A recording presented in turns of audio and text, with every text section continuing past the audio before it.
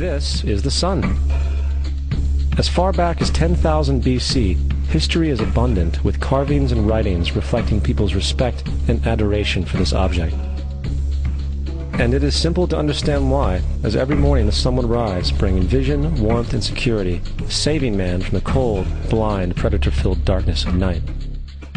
Without it, the cultures understood the crops would not grow and life on the planet would not survive. These realities made the sun the most adored object of all time.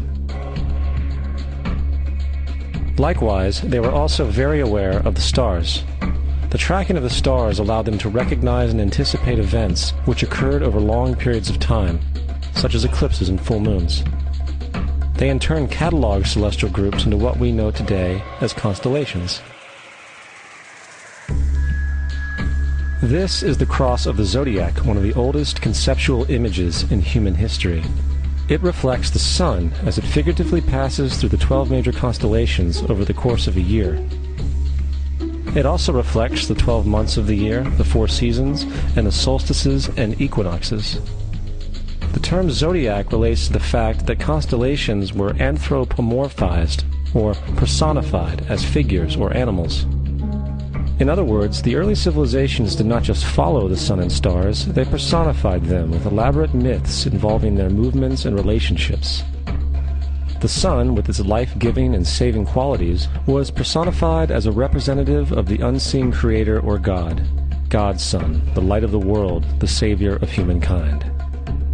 Likewise, the 12 constellations represented places of travel for God's Son, and were identified by names usually representing elements of nature that happened during that period of time.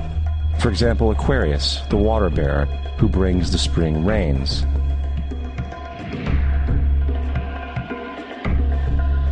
This is Horus. He is the sun god of Egypt of around 3000 BC. He is the sun anthropomorphized, and his life is a series of allegorical myths involving the sun's movement in the sky. From the ancient hieroglyphics in Egypt, we know much about this solar messiah. For instance, Horus, being the sun or the light, had an enemy known as Set, and Set was the personification of the darkness or night. And, metaphorically speaking, every morning Horus would win the battle against Set, while in the evening Set would conquer Horus and send him into the underworld. It is important to note that dark versus light, or good versus evil, is one of the most ubiquitous mythological dualities ever known, and is still expressed on many levels to this day. Broadly speaking, the story of Horus is as follows. Horus was born on December 25th of the Virgin Isis Mary. His birth was accompanied by a star in the east, and upon his birth he was adored by 3 kings. At the age of 12, he was a prodigal child teacher, and at the age of 30, he was baptized by a figure known as Anup, and thus began his ministry. Horus had 12 disciples he traveled about with, performing miracles such as healing the sick and walking on water. Horus was known by many gestural names such as the Truth, the Light, God's Anointed Son, the Good Shepherd, the Lamb of God, and many others.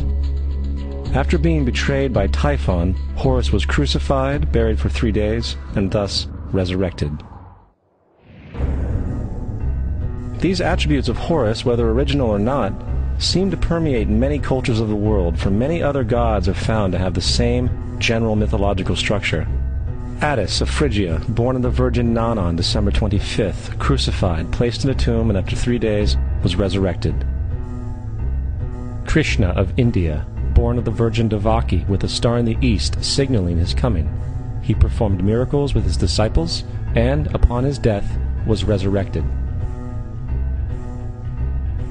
Dionysus of Greece, born of a virgin on December 25th, was a traveling teacher who performed miracles such as turning water into wine. He was referred to as the King of Kings, God's only begotten Son, the Alpha and Omega, and many others. And, upon his death, he was resurrected. Mithra of Persia, born of a virgin on December 25th, he had 12 disciples and performed miracles, and upon his death was buried for 3 days and thus resurrected. He was also referred to as the Truth, the Light, and many others. Interestingly, the sacred day of worship of Mithra was Sunday. The fact of the matter is, there are numerous saviors from different periods from all over the world which subscribe to these general characteristics.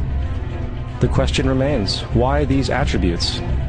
Why the virgin birth on December 25th? Why dead for 3 days in the inevitable resurrection?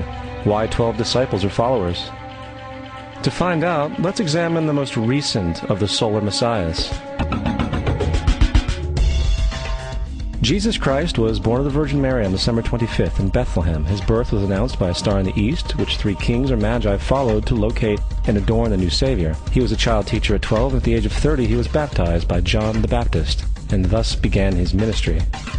Jesus had 12 disciples, which he traveled about with, performing miracles such as healing the sick, walking on water, raising the dead. He was also known as the King of Kings, the Son of God, the Light of the World, the Alpha and Omega, the Lamb of God, and many, many others. After being betrayed by his disciple Judas and sold for 30 pieces of silver, he was crucified, placed in a tomb, and after 3 days was resurrected and ascended into heaven.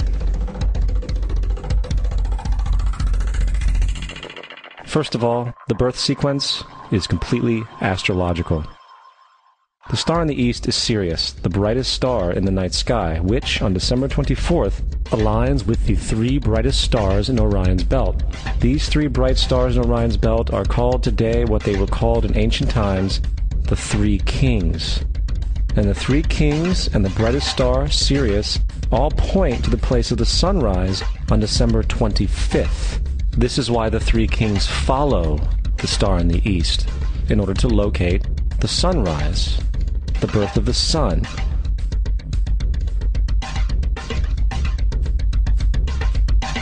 The Virgin Mary is the constellation Virgo, also known as Virgo the Virgin. Virgo in Latin means virgin. Virgo is also referred to as the house of bread, and the representation of Virgo is a virgin holding a sheaf of wheat. This house of bread and its symbol of wheat represents August and September, the time of harvest. In turn, Bethlehem, in fact, literally translates to house of bread. Bethlehem is thus a reference to the constellation Virgo, a place in the sky, not on earth. There's another very interesting phenomenon that occurs around December 25th, or the winter solstice. From the summer solstice to the winter solstice, the days become shorter and colder. And from the perspective of the northern hemisphere, the sun appears to move south and get smaller and more scarce. The shortening of the days and the expiration of the crops when approaching the winter solstice symbolized the process of death to the ancients. It was the death of the sun. And by December 22nd, the sun's demise was fully realized, for the sun, having moved south continually for 6 months, makes it to its lowest point in the sky. Here a curious thing occurs. The sun stops moving south, at least perceivably, for 3 days. And during this 3-day pause, the sun resides in the vicinity of the Southern Cross, or Crux, constellation. And after this time, on December 25th, the sun moves 1 degree, this time north, foreshadowing longer days, warmth, and spring. And thus it was said, the sun died on the cross, was dead for 3 days, only to be resurrected or born again. This is why Jesus and numerous other sun gods share the crucifixion, 3-day death, and resurrection concept. It is the sun's transition period before it shifts its direction back into the northern hemisphere, bringing spring and thus salvation. However, they did not celebrate the resurrection of the sun until the spring equinox, or Easter. This is because at the spring equinox the sun officially overpowers the evil darkness, as daytime thereafter becomes longer in duration than the night, and the revitalizing conditions of spring emerge. Now, probably the most obvious of all the astrological symbolism around Jesus regards the 12 disciples. They are simply the 12 constellations of the zodiac, which Jesus, being the sun, travels about with. In fact, the number 12 is replete throughout the Bible.